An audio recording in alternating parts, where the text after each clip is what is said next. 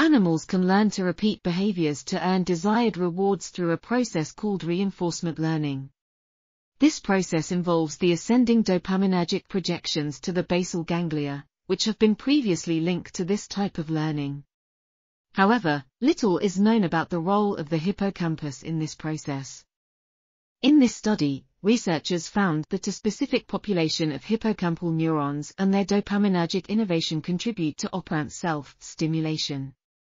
These neurons are located in the dentate gyrus, receive dopaminergic projections from the locus coeruleus, and express D1 dopamine receptors.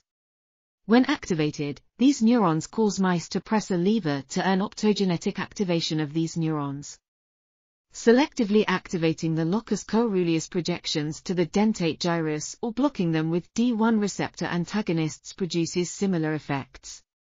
Additionally, calcium imaging of these neurons revealed significant activity at the time of action selection, but not during passive reward delivery.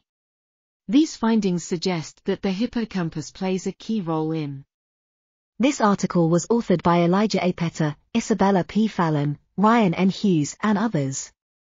We are RTCLTV, links in the description below.